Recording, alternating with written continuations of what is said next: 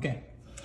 All right. So I'm going to show how to install this Canon Downrigger lock onto this I don't know what you call mount. So I bought this, and well, first of all, I didn't know if this is the type of lock that is to fit this base, and it is, but it took me a while to figure that out. And also the other thing is the instruction for this is just incredibly difficult to follow. I mean, you can probably read carefully, but it's just one step with a really bad print. So, and I tried to look for how to assemble in YouTube, and I just couldn't find. So this is actually my second base. I struggled the first one, and I learned a lesson. There are certain things that you really want to avoid because you can run into really nasty situation. So I'm going to kind of show you what's the how you can assemble this. So first thing you want to do is to get this cylinder, and then also I will just assemble these two pieces. It will only go one way, so if you just keep doing, it will just there's just only one proper way to get to fit these together. And then you don't this is not to finish, but just put some put it temporarily. And the purpose of this is to really make sure that which sort of orientation you want to insert this cylinder. Because once you insert this cylinder, it's really difficult to pull it out because of the way you have like threads. Also, there is like nothing to pull. So that's the first thing. So once you put the keys into it, then you try to kind of play with this, and then you want to get the action for say 9 o'clock and 12. 9, 12. Okay, so it has only like 45 degrees range of motion. Then how this is going to work is, okay, this plate is going to be going, it'll be going inside of this slot. So when it goes inside, then it's going to stick out from this part. So that's how the lock is going to be engaged. Okay. So what you want to do is to, let's see, what's the best way? All right, so let's say if I put it here like this, then, yeah, you want to get the side part of it. Let's see. Okay, so that's the proper action.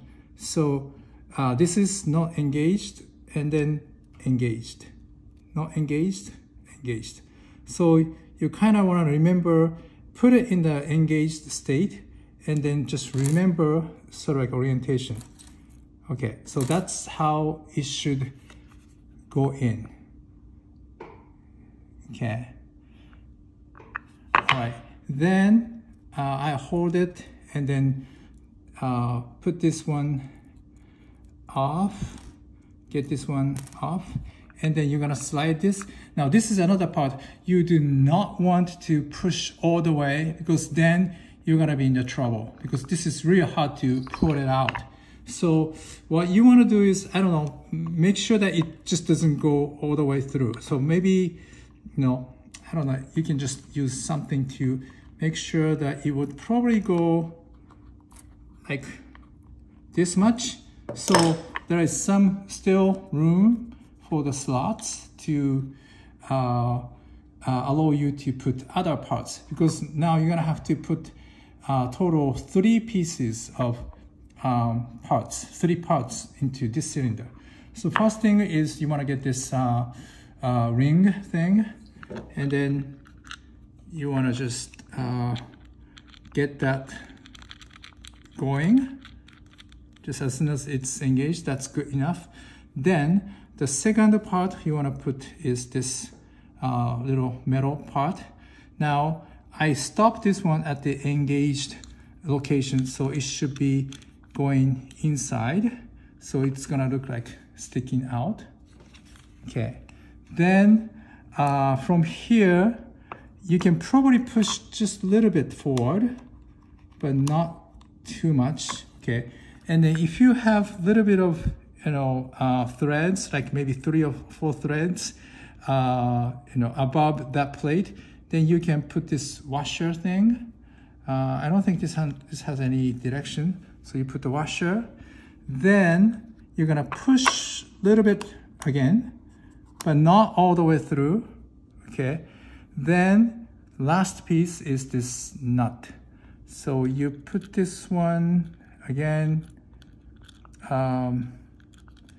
until it catches the thread, which it did. Okay, now once you get here, then now you're gonna be just pushing this entire thing to go in, and then you try to get this this part flush against the body. So now you will just turn this ring, and then make sure these things stay, and then you push again a little bit here. Just go little by little. Now this part and cylinder might be really difficult to move. So I don't know, maybe you may want to file the inside. I didn't have to do it because I had to pull it out and push so many times that it kind of made it easy to go in.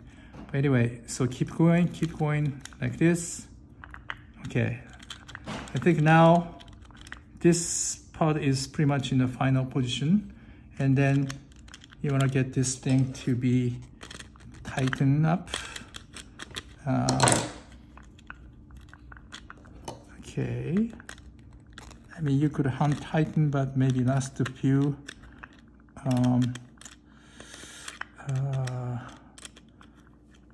rotation may be done with something. Okay, so now that's pretty good. And then again, this last part, maybe you want to use a tool to tighten. Okay, so now washer is being pressed against each other, so it's not going anywhere.